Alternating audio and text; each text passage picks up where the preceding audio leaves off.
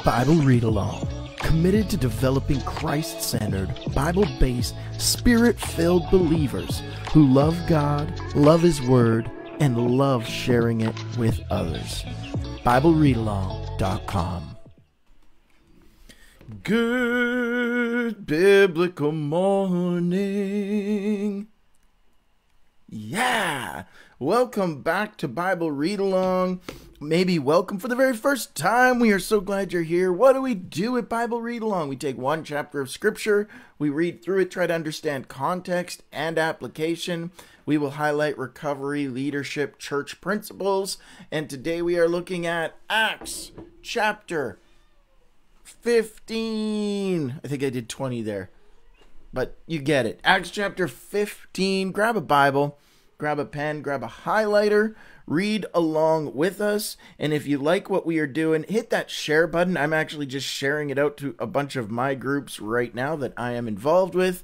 Share it to your personal page. Share it to your groups. This is also available on Facebook, YouTube, and podcasts. And then we have a TikTok channel as well where we do short, little, quick videos, content exclusive to TikTok, Bible-based, Christ-centered, Spirit-filled content that will encourage you. We pray for others. We share Bible verses. It's just quick. It's fun. Go check out our TikTok. If you have a TikTok, all of the links are available wherever you're watching or listening to this. My name is Daniel. I absolutely love Jesus, and He loves me. He's changed my life. I'm here with my wife, Ashley. Jesus has changed her life too. And we're here with our cat, Rosie, and I wish Jesus would change Rosie. So, that's... You understand how good of a cat is. She is actually a really good cat. She is a very good cat. Especially when you give her a whole bowl full of treats. Yeah, okay, so I gave her a bowl of treats yesterday. I don't feed the cat. That's Ashley's thing. I just kind of leave the cat alone, let Ashley take care of the cat. So, think what you will, judge me if you will. That's just my personality. So then Ashley wakes up the other morning, and I was up before her for a change, which doesn't hardly happen.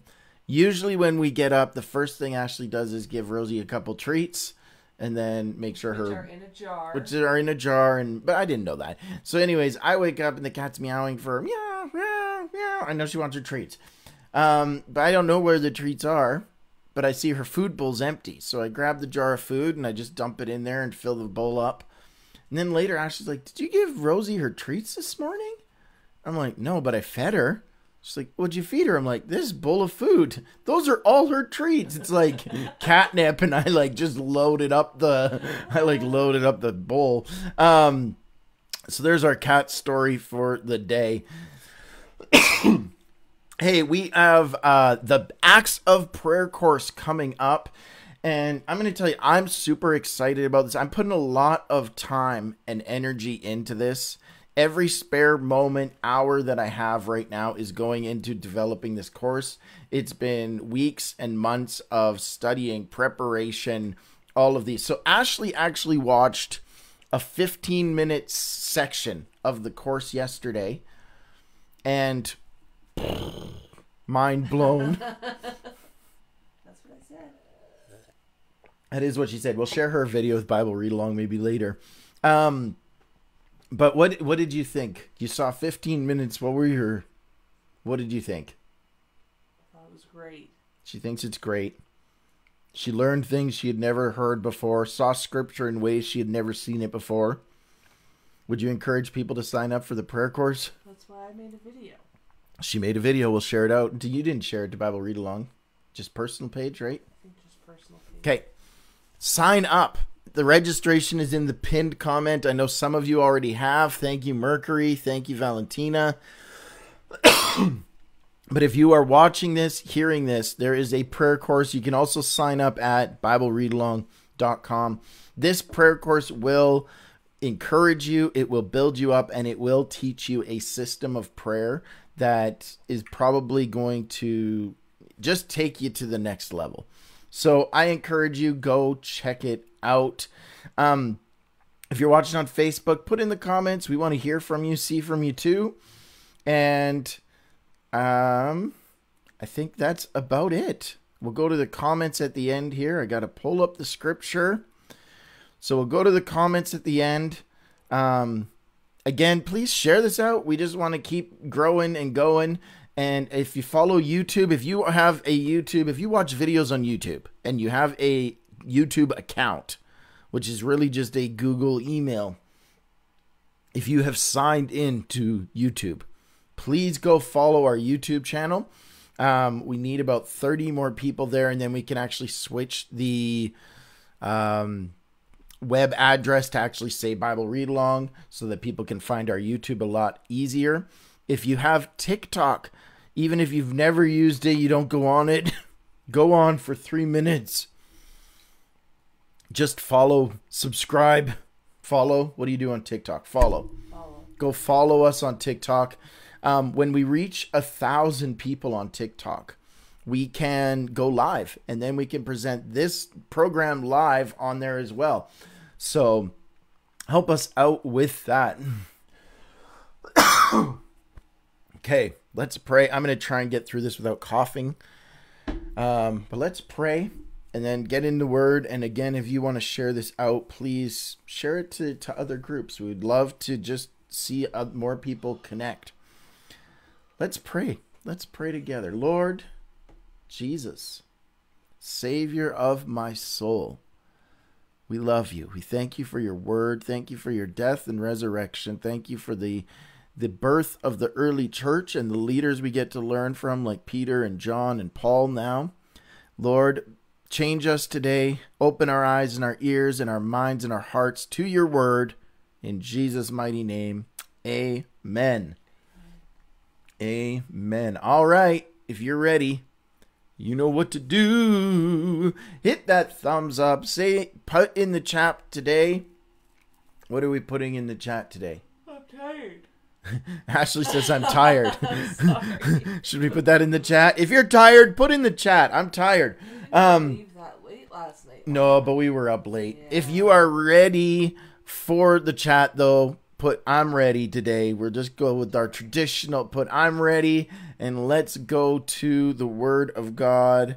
I'm going to have to stop sharing this out to the thousands of groups I'm a part of. Sometimes I find sharing, it's like, yay, and then people come and look, and then sometimes we don't get anyone. So I never understand what Facebook is doing, but I'm going to share a couple more. Christian Facebook, Holy Bible, Jesus Answers Prayer, okay, Christian Single, whatever. Anything else? Sure, a few more. Why not? Oh, that'll be rejected there. My bad. Okay, let's go to the scripture. Let's go to the scripture. Acts chapter 15. The council at Jerusalem. Because what's happening? Paul did his missionary trip. People tried to kill him. They are against him. They came back to Tarsus. They gave report of this trip. Now let's jump in here. Certain people come down from Judea to Antioch and were teaching the believers. Unless you are circumcised. Now remember, Antioch. Why is Antioch keep getting mentioned? Why is it so important? Because it's the actual first place they were called Christians. It is one of the first churches that was established outside of the Jewish, synagogues. So anyways, they're really focused because this is the first one. And so everyone has their thoughts on how this should be and how it should go. So they came down from Judea to Antioch and were teaching the believers, unless you are circumcised, according to the custom taught by Moses, you cannot be saved. This brought Paul and Barnabas into sharp dispute and debate with them. Christians shouldn't be in disputes. Christians shouldn't debate. Well, Paul did. Barnabas did. Just saying. Paul and Barnabas were appointed, along with some other believers, to go up to Jerusalem to see the apostles and the elders about this question. Love this, because it doesn't just rest on Paul and Barnabas. well, they should be circumcised if they really are following the Lord. And Paul and Barnabas are like, no, because they weren't circumcised when they met the Lord. And so there's this argument going on. And what do? They go to seek godly counsel. They go up to the council. They go back to Jerusalem to hear from Peter, John, some of the other apostles and the elders. They get wisdom. This also shows good system structure. They have people over them that they report to. They gave report of their missionary journey. They have people over them that when something is difficult, they go to. They get understanding, wisdom when they don't know an answer. We need these kind of people. In recovery, we call them a sponsor. In the world today, they might be called a life coach or a mentor. But we need these people. We need these people. All right. Paul and Barnabas appointed along with some of the other believers to go up to Jerusalem to see the apostles and the elders about this question. Verse 3. The church sent them on their way, and as they traveled through Phoenicia and Samaria, they told how the Gentiles had been converted. This news made all the believers very glad. When they came to Jerusalem, they were welcomed by the church, not just the people, but the system and the structure, and the apostles and elders to whom they reported everything God had done through them. Then some of the believers who belonged to the party of the Pharisees stood up and said, the Gentiles must be circumcised and required to keep the law of Moses. So now we get into it. Yay, it's good to see you. We love you. Okay. We believe, and there's this group that believes this, that belonged to the party of Pharisees. Now, it's hard to understand this because they also said they were believers. So are these Pharisees that have turned to the Lord? Maybe. Anyways, let's keep going here. They must be circumcised and follow the law of Moses. The apostles and elders met to consider this question. After much discussion, Peter got up and addressed them. Brothers, you know that some time ago God made a choice among you that the Gentiles might hear from my lips the message of the gospel and believe. God, who knows the heart, showed that he accepted them by the Holy Spirit to them, by giving the Holy Spirit to them. Now, how do we know a few things here? God, who knows the heart, gave them the Holy Spirit, which means, what do we need to be saved? Well, our heart needs to believe in who Jesus is. God, who knows the heart, showed that they believed in Jesus as the Son of God, and they are committing their life to follow him. Showed that he accepted them by giving them the Holy Spirit to them, just as he did to us. He did not discriminate between us and them, for he purified their hearts by faith. This is salvation. Now then, why do you try to test God by putting on the necks of Gentiles a yoke that neither we nor our ancestors have been able to carry? No, we believe it is through the grace of our Lord Jesus Christ that we are saved, just as they are. We're saved, they're saved, you're saved, everyone's saved by faith. By grace, with our faith in Jesus, through the grace of Jesus, okay? The whole assembly became silent, and they listened to Barnabas and Paul telling about the signs and wonders God had done among the Gentiles through them. When they finished, James spoke up. Brothers, he said, listen to me. Simon, little context note here, a variant of Peter, so they're talking about Peter. Interesting. These little context tabs, by the way, are footnotes. That means at the bottom of your page in your Bible is more information to give you accurate understanding of what is going on. Now, why is that so important? Because even in the last few days, I have come across videos and arguments.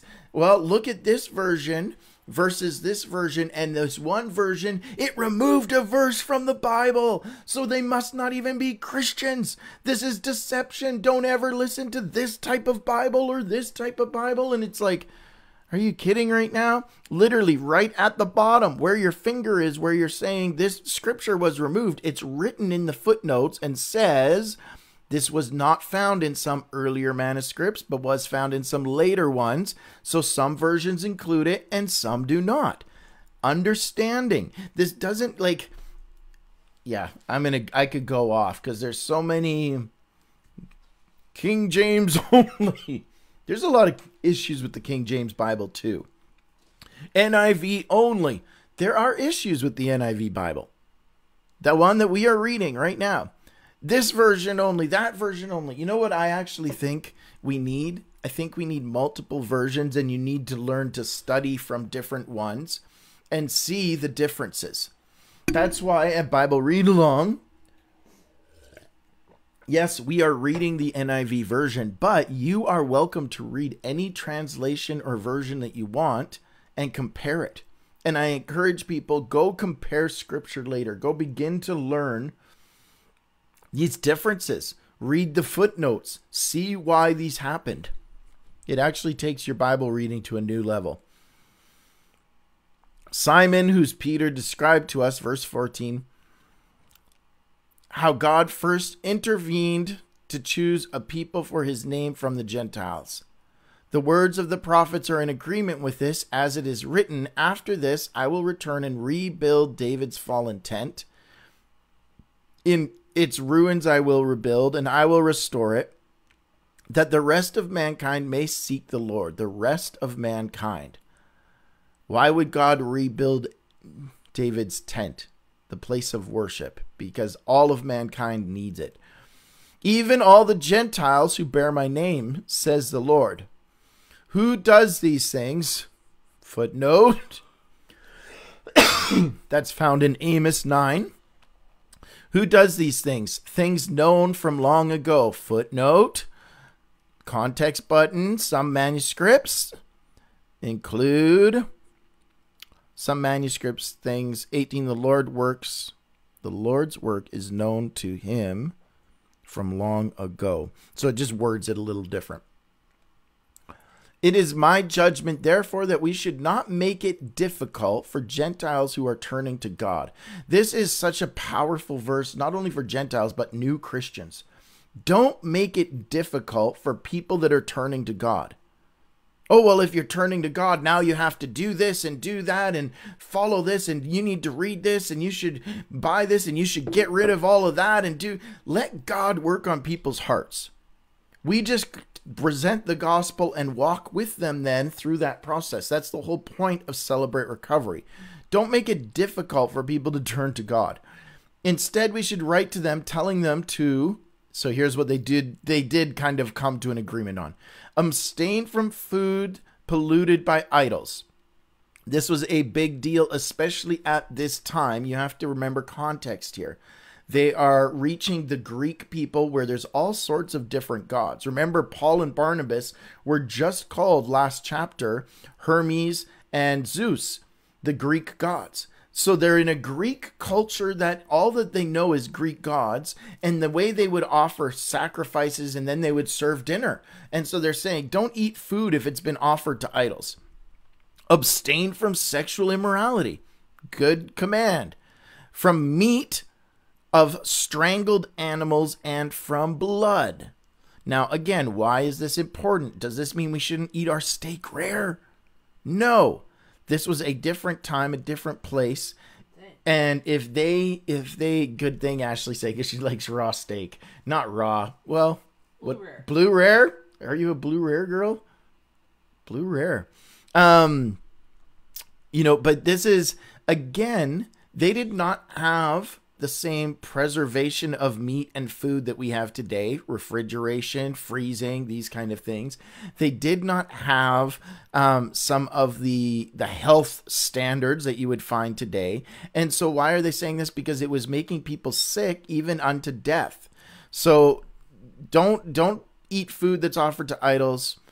Don't engage in sexual immorality. Don't eat meat strangled and in blood. For the law of Moses has been preached in every city from the earliest time and is read in the synagogues on every Sabbath. The council's letter to the Gentile believers. So they agreed on this. Let's send a letter. Then the apostles, elders with the whole church decide to choose some of their own men and send them to Antioch with Paul and Barnabas. They chose Judas, called Barsabas, and Silas, men who were leaders among the believers. With them, they sent the following letter.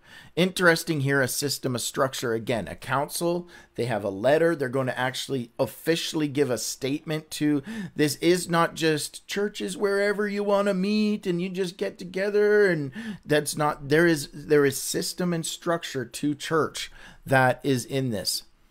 With them, they sent the following letter. The apostles and elders, your brothers, to the Gentile believers in Antioch, Syria, and Cilicia. Greetings.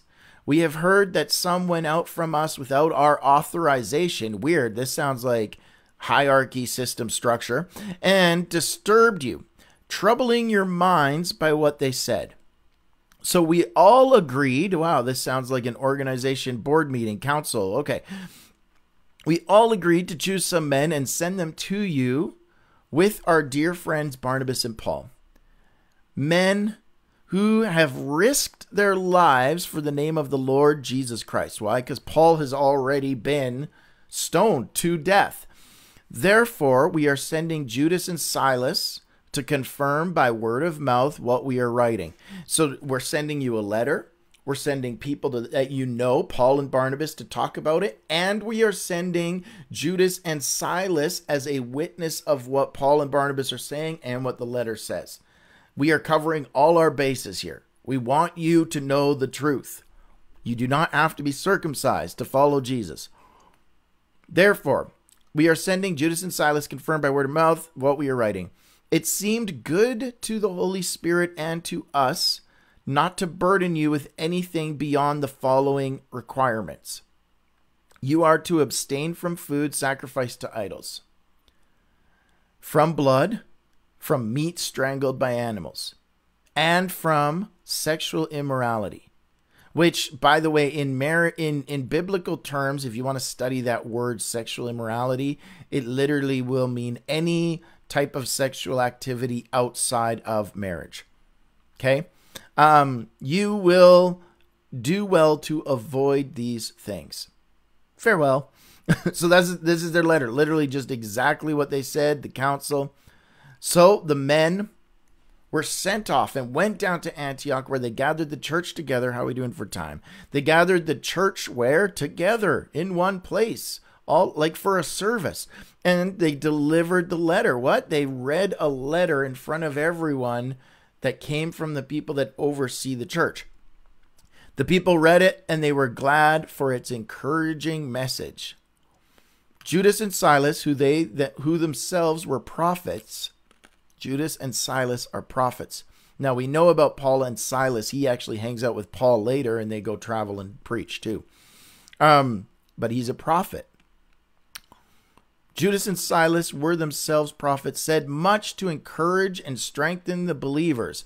There's so many verses on prophecy. There's so many, TikTok, YouTube, Facebook prophets. I see their videos. I see their posts. What is one of the goals of a prophet? To encourage and strengthen believers. And there's other verses that will back this up. The prophet, the New Testament prophet, there is an office of a prophet, which means God has appointed you to that title. Then there are people that work in a prophetic gifting, which could still be called prophets. I would say these people are more in a prophetic gifting. They encourage, they strengthen. This isn't repent. This isn't going to kings and saying, you lying snake, dog faced pony soldier. This isn't lying. The prophet is not a doomsday prophet. It's to encourage and strengthen. So if you receive a word from a prophetic person and it doesn't encourage you or strengthen you, weigh it and test it. If it doesn't line up with scripture, Weigh it and test it. Bring it to 2 or 3 other people. There are whole lessons and rules on prophecy in the Bible. After spending some time there, they were sent off by the believers with the blessing of peace to return to those who had sent them. Context note, some manuscripts in here include, but Paul and Silas decided to remain there. But Paul and Barnabas remained in Antioch, where they and many others taught and preached the word of the Lord. How much longer? We only got a little paragraph. Disagreement between Paul and Barnabas. What? Leaders disagreeing? What? Okay. Sometime later, you actually find if you follow Paul and his connection with all of these people, he actually has a lot of disagreements and even decides to part ways with a lot of people. Sometime later, Paul said to Barnabas, let us go back and visit the believers in all of the towns where we preach the word of the Lord and see how they are doing. Barnabas wanted to take John, also called Mark, John Mark, with them, but Paul didn't think it was wise to take him because he had deserted them in Pamphylia and had not continued with them in the work. So what is going on here? Paul and Barnabas, who love each other, are in agreement. Let's go to every place we've ever preached. And Barnabas says, hey, Barnabas, what is his... Barnabas, whose name means son of encouragement. Barnabas is good at bringing in people that, like Paul, who was Saul, he's really good at bringing in the weird fringe outside people and helping build them up until they are leaders.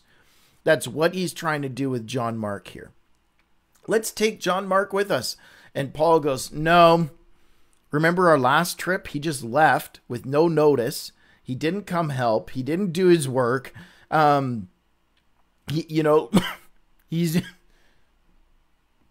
going to slow us down.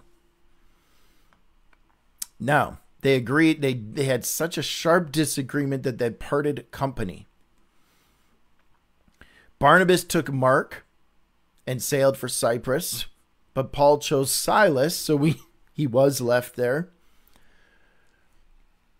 And left. Commended by the believers to the grace of the Lord, he went through Syria and Cilicia, strengthening the churches. Strengthening them, building them up, encouraging them. Prophetic. That's it for today. That is Acts chapter 15. What do you think? Let me know in the comments. We would love to hear from you. And let's go over to those comments right now. If this will. Prophetic, wouldn't that technically be like fortune telling? No, so prophet, and that's where sometimes we get confused. Ashley just said, isn't prophetic like fortune telling? There is gifts within prophecy. There are gifts of, how come I can't get this working here? Facebook. Within prophecy, there is different, there's words of knowledge. Now, what does that mean? That means you would know something that only God knows without anyone else telling you. God tells you something about someone. And there's still prophecy that functions in that way. There's someone here that this morning you prayed this specific thing. No one would know it except you and God. And now God told me so that you can know he's good and I can pray and be encouraged. Other forms of prophecy are for encourage, edification, building up, stirring up, these kind of things. Now, there is also a type of prophetic that can see future events. This is what most of the prophets of the Old Testament did. A famine's coming. If you don't repent, there's these kind of prophetic words. We don't see that a whole lot in the New Testament. Now, do I believe in that? Yes. Do I believe that's part of the gift of God? Yes. I think we have to be very careful with, let me say it this way. I think sometimes prophetic people will just go, God said, and so then you're just supposed to listen and obey and think nothing of it, not question it. Instead, that's not what the Bible says about prophecy. It says in the presence of 2 or 3 witnesses, and it says to weigh it and test it against the word of God. It says to measure it and make sure there's some systems in place to make sure that it's not just God said and you got to obey. No, this is, I feel the Lord is telling me these things. You now take it, you weigh it with other people, you weigh it against the word of God, and then you decide how to walk it out. Prophecy is to confirm things, not to give direction. You're going to marry this person and you're going to... That's weird prophecy. Be careful of that. Like, really watch out for that stuff. Because biblically, that's just not accurate. Okay. Comments. Again, thank you everyone for joining us. We're available Facebook, YouTube, podcast. TikTok has content as well. And we have the prayer course coming up. Sign up for that online or in person. It's going to be amazing. Mike's here from Pinoca. Welcome. Valentina, Trish, Mercury, Jean-Paul. So glad you are here. Matthew from Kelowna. It's good. Mercury, it means you shouldn't eat it all. Be kind, go vegan. Well, I think that would disagree with Peter's other vision of the tarp coming down with all kinds of animals, and God said, rise, kill, and eat. So, I don't think... Who can afford meat nowadays anyway? Yeah, who can afford meat? Yeah, I love that, Mercury. That's funny. Me and Mercury... we poke at each other a little bit regarding meat sometimes. Yeah, I think vegan is a choice. If you want to eat meat is a choice. The biggest thing for that time, that place, was idols and blood. Now, we also have to understand with blood, too, there was some things with blood and sacrifices, and they would mix things with blood, and they actually mixed blood in their wine, and there was all sorts of weird stuff going on at that time. So, God's saying abstain from blood and sexual immorality, which I think we can all agree with. Good morning, Tessa. Glad you're here. I hope you're feeling better. We've been praying for you. It bothers me when the Bible talks about circumcision. I know someone who is married to an uncircumcised man. She mentions it a lot. Is this really an issue? I don't even like talking about it. No, it's not an issue at all. In fact, that's the whole point of this is... My daughter, my sons are doomed. Yeah, you don't have to be circumcised. Now, why did God even command circumcision? We can look back with the knowledge we have today, the understanding we have today, and it paints a little different picture. Now, why did he do it? Number one, it was a sign of covenant between the people and God, that they were committed to God, they were separate from the world. Number two, we know now the health reasons. A lot of what God told Israel to obey in the Old Testament was actually for health and safety reasons so that they would not die. Circumcision can be cleaner. It can help avoid infection. It can help avoid some of these things. But uncircumcision doesn't mean you're unclean or going to get infection either. And if this is too graphic for people, I'm sorry. It just means that you have to clean yourself in a different way than men who are not circumcised. That's all it means. And God actually wrote Paul. In this letter, we see, nope, sir, you don't need to be circumcised. Paul, in many of his letters, and Peter too, talk about the circumcision of the heart. So circumcision now has absolutely zero to do with faith or religion. Zero. Circumcision is a personal choice based on hygiene and preference. And now we are circumcised of the heart, meaning God cuts away the old dead flesh from our heart, so that we live pure and clean before him. I hope that makes sense.